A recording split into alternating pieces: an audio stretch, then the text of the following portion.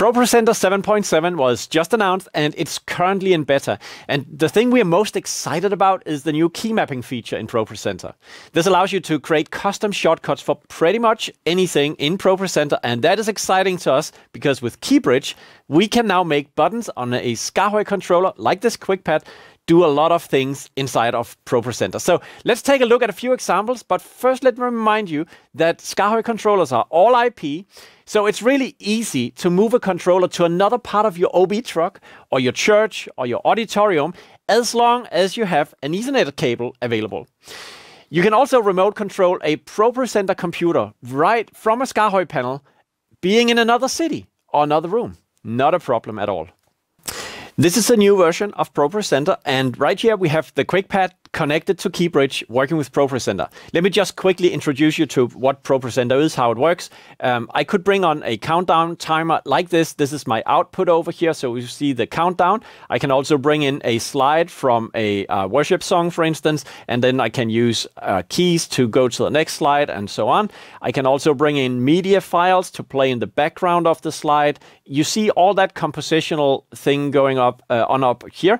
And then I could add small props to my slide like this one that will put a little overlay into the picture. And I can then clear all these away by clicking this one if I want the screen in the auditorium to be blank. Now, this is highly used in various forms of worship presentations in churches and so forth. And it's often operated by volunteers. And hence, the relevance of the Quickpad, because the Quickpad gives you a tactile, direct control of the most essential things here. So if you have a volunteer without much introduction to ProPresenter, you can easily have them switch forth and back in the song verses and put on the various graphics you want and so forth. So KeyBride is another piece of software that runs on this computer. So let's just switch over here. And inside of KeyBride, you have what is called macros. You see the macros right here, and you can create new ones. But basically, each one of these are bound to a key on this one. So when you see HWC1, it means hardware component number 1, which is the button that lights up here. It is the button that is being set up right here. So let's see how that works, how I can use my panel. So if I go back to my application here, you can see if I press the intro button, I get the countdown timer. So that's what you could tell your volunteer. Just press this one and you have the countdown 5 minutes before the service starts.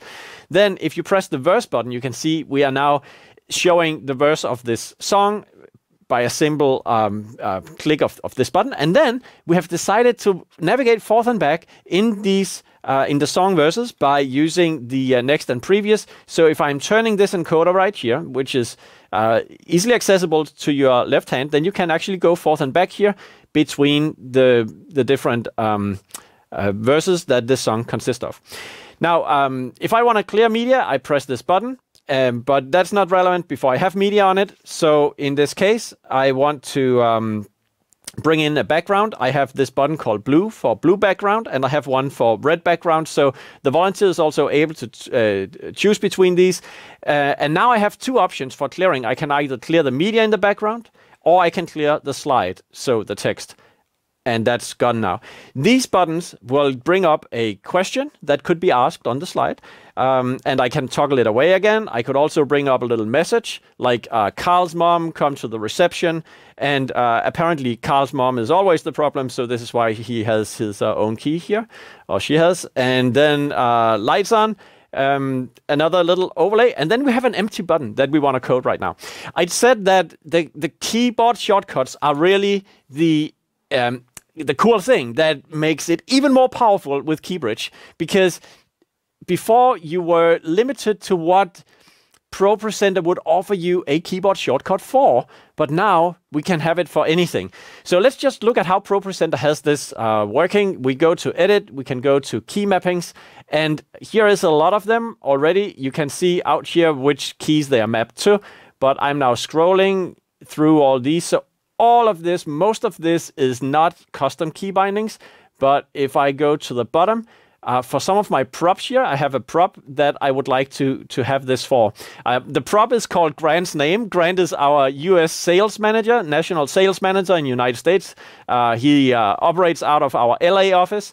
And we want to put Grant's name on the slide with a keystroke on the Quickpad. So basically what we can do is click here and then record a key press or key binding here. I will press Alt plus L, and we have it right here. So now I have this keyboard shortcut to bring this up. Let's just see. We can try these props over here to just see if the key bindings work. I have question, toggle on and off. I have Carl's mom, toggle on and off. I have lights, toggle on and off. And then let's see, Grant's name, toggled on and off. Thank you. So now how do we get this on this key? And that's a matter of how KeyBride works. So once again, KeyBride is a piece of software you run on this computer that will convert triggers, button presses, and also encoder pulses from the SKAARHOJ unit into keyboard shortcuts on your Windows computer or your Mac or your Linux. And by the way, it can also do, yeah, you'll see in a moment, because what we want to do now is to create a new macro. So on button number 4, we have an empty slot for the macro to trigger Grant's name on ProPresenter. So what I do is I basically click new macro, I press the train button, and then all I need to do is to press this button, and it has now recorded the button press on this one. For those of you who know that SKAARHOJ controllers can do so many advanced things, you know that we can also detect edge presses and so on. If you go to advanced mode here, and if you start training, then notice that we will see the edges up and down pushed. It also, we'll see whether we press it down or we release it. We'll also see which edge we are pressing if I'm moving around on the edges of the 4-way button.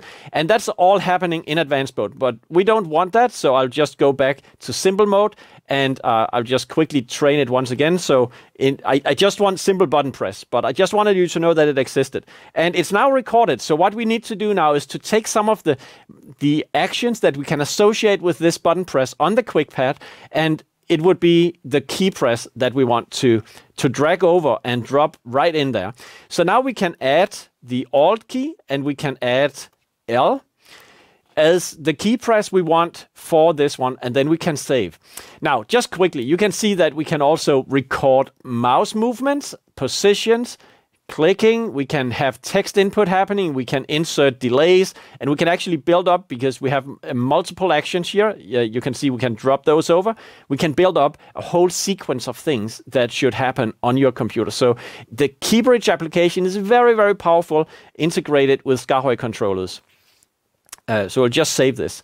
As a little side note, this works over raw panel. Raw panel is our protocol that allows our controllers to talk to anything as the simple keyboard. And it's also the central technology that goes along with Blue Pill Reactor, our new platform that makes modularity a dream with SKAARHOJ controllers. So go check that out. Something new is cooking with SKAARHOJ, but it's all based on the same technology with raw panel and Unisketch controllers that are brought together in these types of applications.